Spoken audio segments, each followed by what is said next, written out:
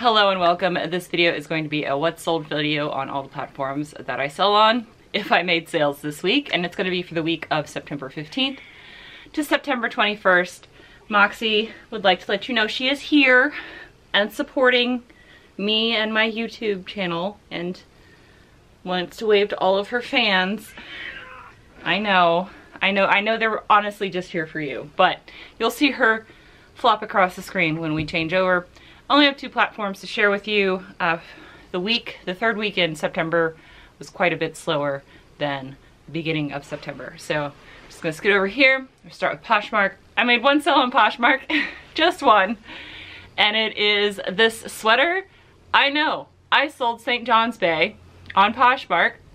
Now this sweater is actually something that my mom bought for me like a decade ago. She got it for me from JCPenney. I think this was for Christmas one year. Mommy, thank you. I love them, but they don't really fit me anymore because I was about 25, 30 pounds lighter than when she bought these, so they don't really fit my shoulders anymore. So I decided to move them on. You can kind of see that my shoulders are back like this, so that way like I can make it look like the sweater fits me. But this I pulled out of my own closet when I did a closet clear out, and somebody bought it for $15. So this was great, and Mom, thank you very much. I loved the sweater. I have another one that's still up for sale. It's the purple one. Basically, she bought both of these for me for Christmas. Hopefully she's okay with me selling them now. I'm pretty sure if they don't fit me, she's okay with it. But I love you, Mom, and thank you. And now we're gonna go over to eBay, and Moxie's gonna say hello again. Moxie, she doesn't understand the concept of camera, so she just looks unbelievably pissed off, which she may very well be because it is food time, but I'm gonna film this quickly because I have to stream tonight. If you're wondering about streaming, no, not here on YouTube. I'm a partnered streamer on Twitch, so there you go.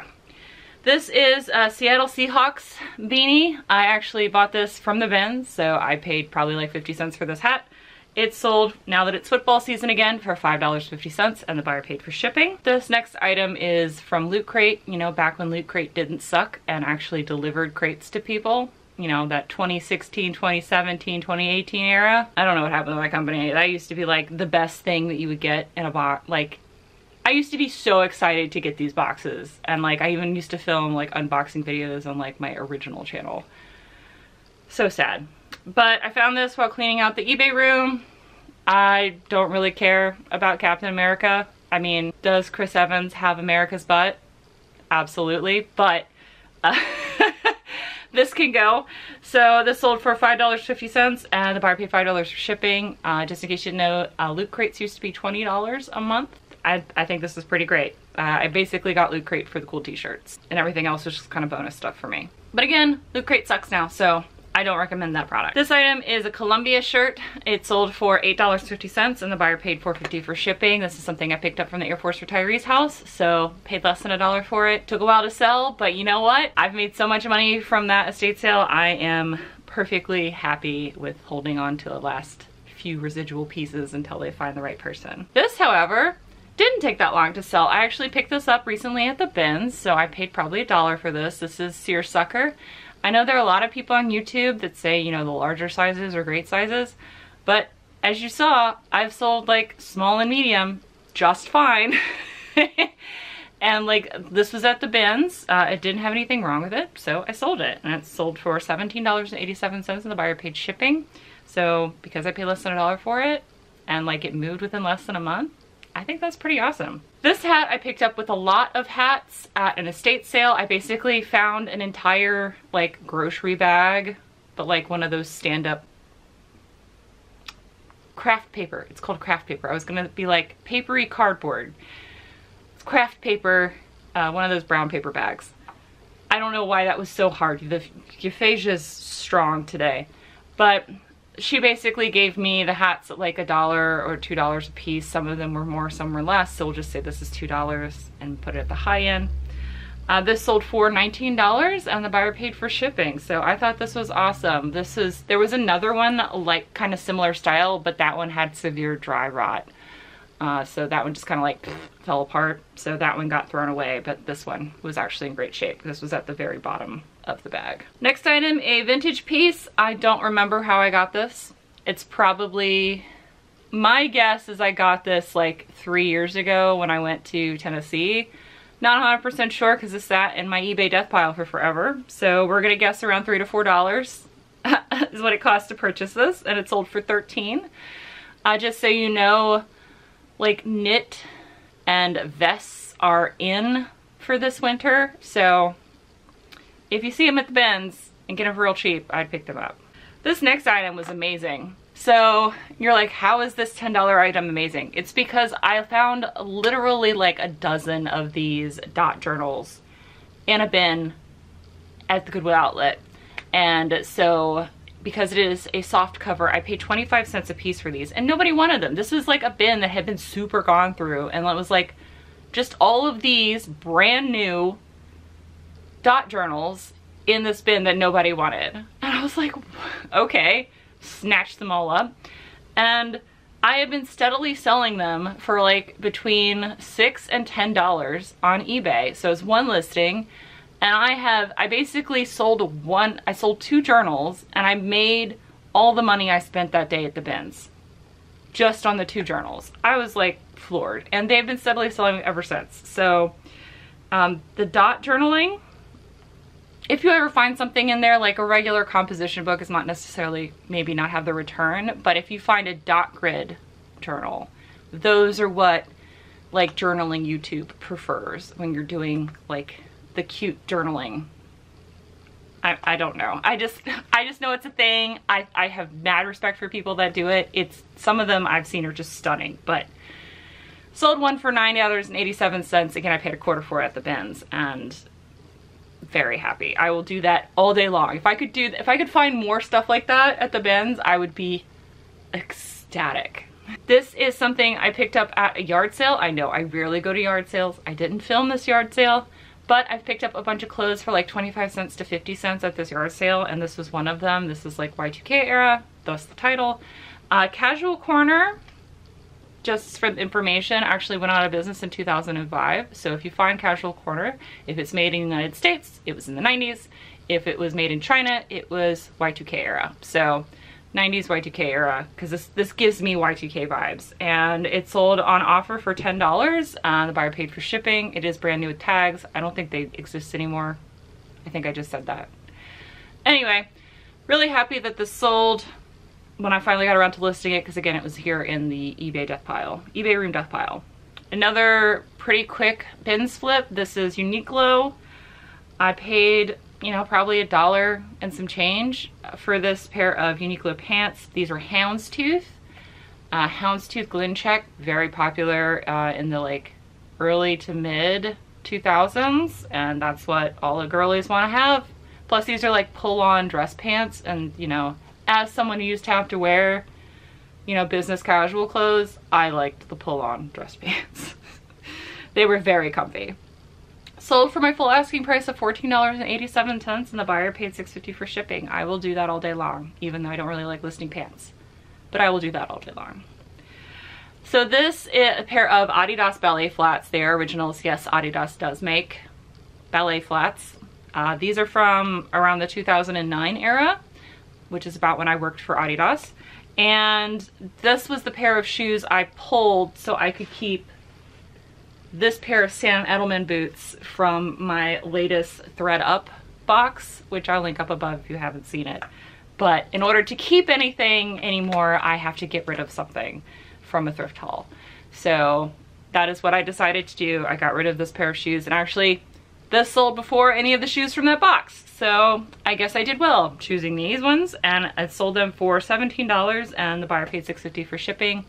I bought these when I worked for Adidas, so I paid like $10 for them because, you know, that's steep discount, and these were on clearance when I picked them up. So I still made money, even though I wore them for like 10 years. This next item is also from a ThredUp box. This is from a ThredUp denim box. So my cost of goods during that time was like $4 a unit. I still sold these. They're a pair of women's pull-on petite elastic pants, and I took an offer of $6 because I've had these forever. And I still made a tiny bit of profit, and something did end up in a landfill. So I'm very happy with that it finally moved. This is a pair of absolutely gorgeous mid-century modern bookends. They're solid brass, and these are, I don't know technically what animal this was, which is why I put literally all of them I could think of. I'm sure someone in the comments will tell me exactly which one it was, or if I didn't even get it right. But these sold for $31. I picked them out at an estate sale for $7, and they sold for $31. So I thought this was awesome. I had a bunch of, I went to one estate sale. I think I filmed it, I'm not 100% sure. But this person had a collection of Easton Press books, which I got a couple of them. I did film it. I at least filmed the haul. And they had a bunch of beautiful MCM bookends, and I bought a bunch of them, and they've just been sitting in this room, and I finally started to list them. So these actually sold within about less than a month after I listed them. Something that sold also less than a month after I listed them, this is something else I got at an estate sale. I paid roughly about $7 to $8 per dress, an estate sale that I didn't film or do a haul for. But I found a bunch of beautiful dresses from this, like the late 50s to the mid 70s, and it was in size medium to 3XL. And this one was the XL, and this was brand new, dead stock piece. It had a matching belt that was faux leather. It was just gorgeous. It's gorgeous, and it sold, giving me very Legally Blonde vibes here. Sold for $67.89. I sent a 20% off offer, and that's just what it turned out to be. I just thought it was funny that it's $6,789.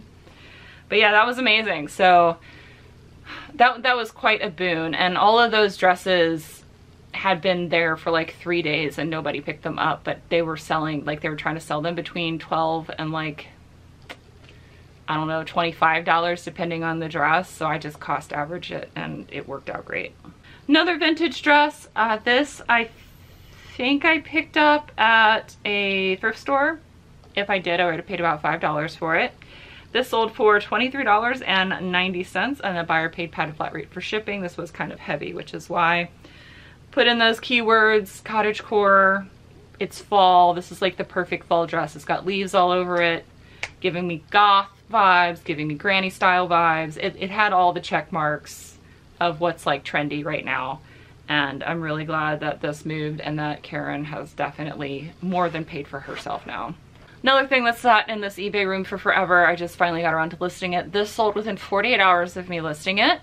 I got this at the Smithfield estate sale, so that means I paid, you guessed it, less than $1 for this Ralph Lauren men's camel hair jacket. So it was 100% camel hair. It was a size 50R. About XL to XL size. Sold so quickly. I listed this for like $49.87, and this person sent me a $47 offer. And I was like, of course I will accept that. Absolutely, that's amazing. This went to some policeman on the West Coast somewhere. Thought that was cool. This is a bracelet. I don't really sell a whole lot of jewelry, but I got a lot of jewelry for free from my lovely friends Carolyn and Ernie. Carolyn was going through her stuff, and Ernie was like, hey, maybe give it to Bob. And I was like, yes, please, thank you. So this sold for $3.90, and the buyer paid $4 for shipping. Had no brand, I had no information. I just described it and somebody bought it. Excellent. Next item I also picked up at an estate sale. Are you noticing a trend here? My favorite places to source currently are the bins and estate sales. There haven't been really any good estate sales, which is probably a good thing because I would have to say no to them. But this I paid $1 for at an estate sale. It sold for $9, and the buyer paid $4 for shipping. This estate sale had just a ton of country paraphernalia from like the mid to late 2000s. So very happy this sold. Same place I got the #1 dad hat. I also picked up this Chiefs hat at that estate sale. This I paid $2 for. It sold because it was new with tags, so I didn't get the $1 price. I got the $2 price. So this sold for $10, and the buyer paid $4 for shipping. This is a thrift store pickup. Dolly, you gotta love her. She's amazing. I picked this up for $1 at a thrift store. Brand new, sealed, recent CD. and it sold for my full asking price of $4.87 within 24 hours of me listing it. It's great. I love media when I find it. I normally only get sealed stuff unless it's like rare or weird or interesting. If it's something that I'm interested in seeing if I like it, I'll pick it up still, because if I don't like it, I can just donate it or sell it. So this was great. Happy it moved. Another Loot Crate piece, except this wasn't something from my Loot Crate that I received. This is something I actually picked up at a thrift store because I knew what it was from. And this sold for $9.87, which is my full asking price, and the buyer of course paid for shipping.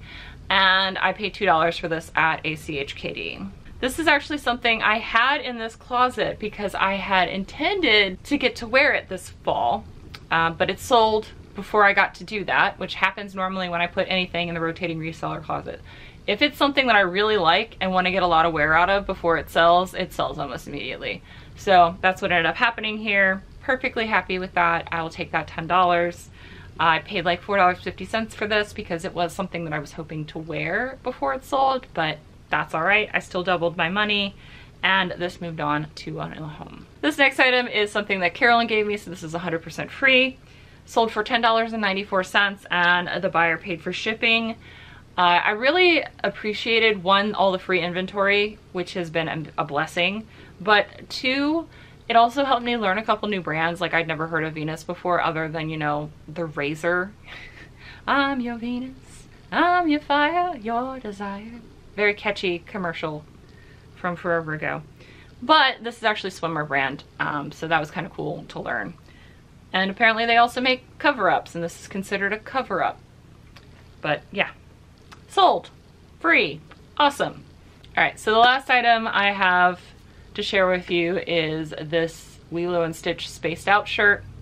This shirt actually sold, I think, 3 times on an offer, and the buyer never paid. And the 4th time it finally stuck, so they bought it outright for $9.87, and the buyer paid $4 for shipping. This is something I picked up at the bin, so I paid less than $1 for it. So like I mentioned before, you know, this 3rd week in September was kind of slow. This last week in September has picked back up, back to where it was at the beginning. So I don't know why it kind of lulled, but I do know from when I worked at retail, pretty much like the 2 weeks after kids go back to school, like after Labor Day, it kind of like lulled as like people were trying to get back into the new groove, and then things picked back up and then just kept picking up as we got closer to holiday. So I'm hoping that'll be true here doing full-time reselling. But I hope you guys enjoyed this video. I hope this information was interesting. I share all of my sales with you guys, the very, very low to whatever high ones I get. I mean, I know my highs are not as high as some people's here on YouTube, but you know what? My sourcing is different. Everybody's sourcing is different. So I try to do your best to glean information from this video, but don't necessarily compare yourself to me, because everybody's business is different. Everybody's sourcing is different. Everybody's business model is different. Everybody's energy levels are different, and their health and their family and friend circumstances are different. So thank you guys for watching, and I will hopefully see you in a couple days for another video. Till then, bye!